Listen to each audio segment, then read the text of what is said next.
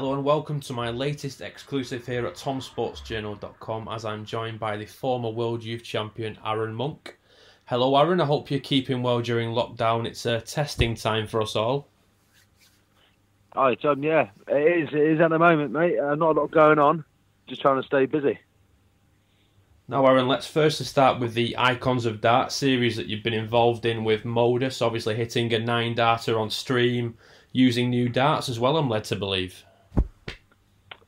Yeah, well, I've been throwing a little bit, trying the odd set of darts here and there, just while I've got the time at home because there's nothing else to do.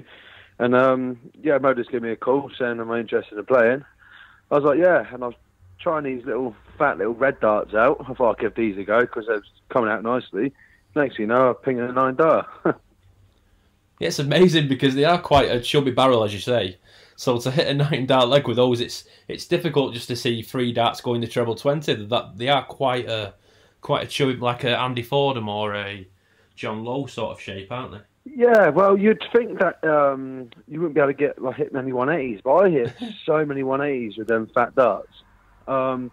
If you look at I know Aspinall's darts, they're quite chunky and all that, but he groups them well as well. I don't know what it is, but they seem to go in better than the skinny darts for me. So let's just take you back to 2008, Arron. Of course, you successfully won the Kids on the Hockey series involving Phil Taylor, beating the likes of Joe Cullen, Michael Smith en route to winning that. What were your best memories of that particular event? Got to go back some years now. Yeah, I remember getting invited to play into that. That was back when the PDC was probably just come out of the pubs and it was going into the sports arenas. And there's only a few young lads playing at that time, and they got us all together, I think 8 of us, to play that New Kids on the Hockey. I was expecting to do well in it because, I didn't know Michael that well or Joe, to be fair, back then. And yeah, it all came together on the day for me. I remember playing Joe in the final. It was a pretty good final. I think we both averaged above 90. But yeah, I think the final was the best moment, obviously, because I won it. But yeah, I think it was the best match of the day. Obviously, looking now 12 years on, the likes of Michael Smith and Joe Cullen have both won PDC ranking events. Do you think now that you look back and obviously you were up there with those sort of names, is it only a matter of time now before Arron Monk wins the PDC ranking event? Oh, I don't know. Everyone who I used to smash back then all seem to do better, have gone on and done really well, apart from me. I hope so. I've got the game. It's just the mental side of it I suffer with. I'm just so bad at losing. I just can't help but get the ump with myself when I lose. Everyone else seems to have a nice, calm head. I don't know how they do it. I wish they could let me in on the secret. But yeah, I don't know. I just ain't really caught fire. I mean, one game I can average 100 and 106. The next game I can average 85. That's kind of how my game's gone, really. But fair play to Michael and the rest of them. They've smashed it. So obviously, moving on from that, you of course defeated MVG at the on the World Championship stage in the Under-21 World Championship final. It was called then. That must have been such a fantastic feeling playing in front of a packed crowd. To win at the time, what big title to win. We all know what Michael's gone on to achieve since then as well. Yeah, I mean, I used to play Michael. I was 5-1 up on Michael going into that final. But to be fair, they qualified for it. I weren't playing that well, to be fair. And then obviously it was that one-day event, and somehow I remember Joe going out in the quarters, and I was meant to play him. And I played Lewis Leans in the semis, and I was quite happy that Joe went out. Nothing against Lewis, but obviously Joe was the name, and ended up qualifying for the final. And then I was living with Simon Whitlock at the time in Portsmouth, and about a week or 2 weeks leading up to it, I weren't practicing at all well. I was all over the place, and I remember on the final day, I didn't have any stems with me, and ended up getting Simon to ask Michael, can I borrow three of his stems? And I ended up using his stems against him in the final. I'm just glad it all clicked on the night. So obviously after that, you obviously qualified for the Grand Slam of Darts on the back of that. It must have been a great feeling, obviously at that age, to be playing on the big stage, big crowds, and getting a few games under your belt. Yeah, I mean, I was nervous as hell to play on the stage, but yeah, I think my first game at the Grand Slam was against Paul Nicholson, and it was I think he beat me 5-4, which I took. I was happy with the result, to be fair. After playing Michael and then playing Paul on stage, I weren't too sure how I was going to play, but I settled well on the stage for some reason. I have no problem with it. So obviously after that you secured your PDC Tour card for the first time. You enjoyed some great success getting into the world's top 50. You must have felt like there was plenty more to come. I seem to remember, obviously you mentioned that you used to live with Simon Whitlock. You got a really close friendship with Simon. Yeah, we used to practice all the time. Yeah, well, like I said, I lived with him for about 6 months, I think it was. We used to come out of all silly kind of games to help us improve in the game. Yeah, like you say, I made the top 50. I think I got to 39 in the world. Yeah, it's kind of just, I don't know what happened. Every dart player goes through a bad patch and all that. No matter how good you are. It's all about trying to get out of that bad patch and come back again. I mean, I'm probably playing better than I ever have done. It's just, you just need to play well at the right place at the right time, I think. After a break from PDC darts for a couple of years, you enjoyed a decent year on the tour last year, reaching 2 quarterfinals and a semi-final in the Players' Championship Series, qualifying for the World Championship at Alexandra Palace. You must be feeling now like you're getting back to producing your best form, despite obviously losing your tour card last year. You must feel that there's plenty more in the tank. Yeah, definitely. At the start of last year, I was playing really, really well. I'll tell you where it started to go a little bit downhill for me. So I went on holiday for 3 weeks. I went to Gran Canaria for 2 weeks and then straight to Vegas for a week. And then I come back for not throwing a dart for 3 weeks, and it weren't quite the same. I still had a couple of good results after that. The World Champs is obviously a nightmare for me, as it has been every time I've been up there.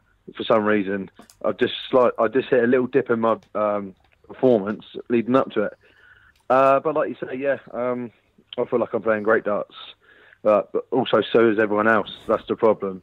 You miss one good chance, and then next you've lost, and you're like, back to square one. But yeah, the standards are so high now. You've got to play top quality darts. If not, you get dunked out first round. Obviously, you mentioned you've tinkered with your dart setup a bit. It can often be a small little change in equipment that can make such a big impact. Yeah, I'm always looking to change the slightest thing just to help my darts go in a different angle, or just trial and error. You don't really know. Sometimes I'll put a set together and I think these are the ones, and then under pressure, they're not very good. I'm always looking at different shape flights, different this, different that. I ain't scared to change the setup. A bit like Peter Wright, but then you look at like Wadey. He ain't changed. I can't remember the last time he ever changed his setup. He's just stuck on the same darts. I can't do that. As soon as I don't feel like I'm playing well, I think, I need to change something. I mean, take Simon, for example. He sort of cuts his flights into different shapes. He even makes his own points. Oh, yeah, that guy's crazy, some of the stuff he does. I've seen so many crazy... He's cut his flights all different shapes. I mean, he always has different colour stems because he thinks different colour stems make him play better. I've seen multiple holes in the flight because he thinks that helps, and he's done loads of crazy stuff, that guy. Yeah, I remember he made a set of points out of Allen keys. Is that correct? Yeah, he's made sets of points out of Allen keys, out of screws. I mean, the ones he made out of screws, they used to tear the board up so bad. I mean, you played it for 10 minutes, and the whole 20 was just fluffy. You had to spin the board.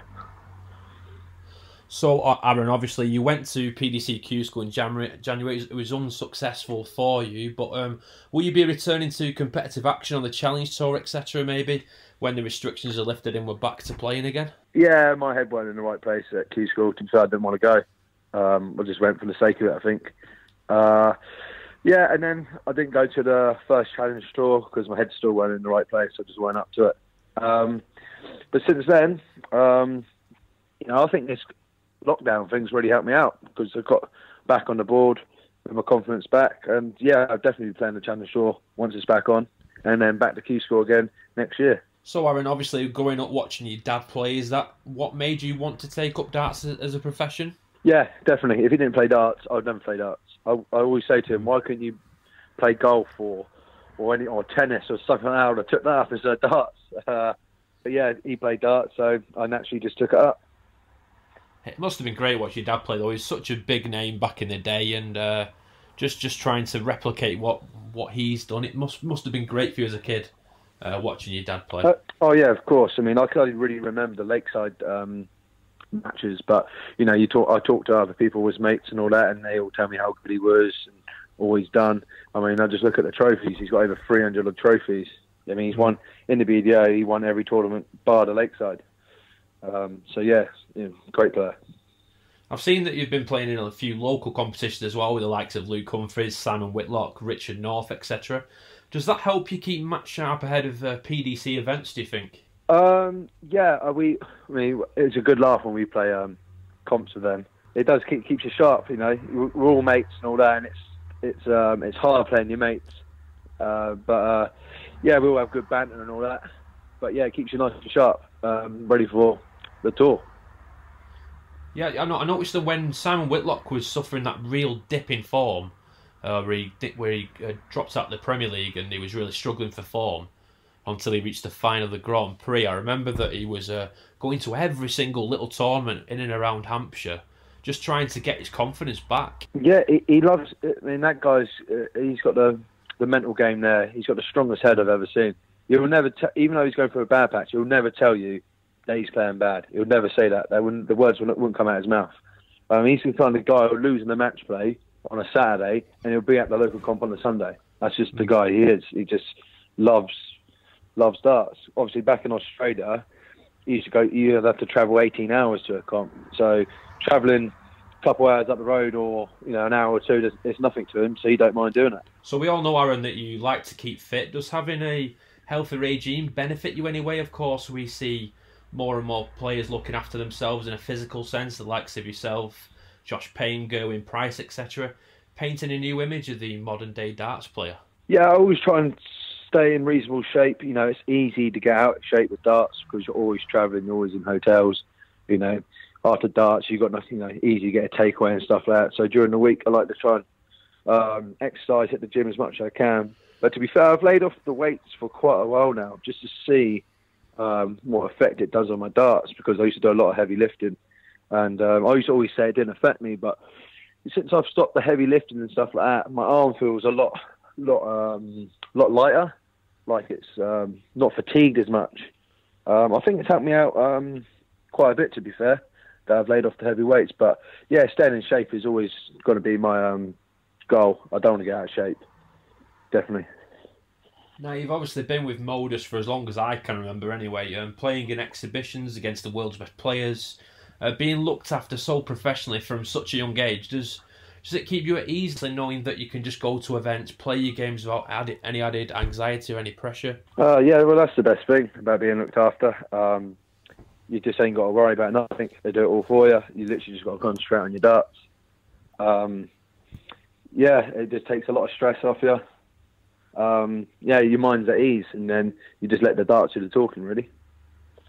It's such a good stable to be a part of as well, because Jason looks after everything so professional about the way the set, even the exhibitions, the management itself. You'll ask any player that's representing Modus in any way, and they'll tell you it's the most professional group. Yeah, I think Modus is the best management.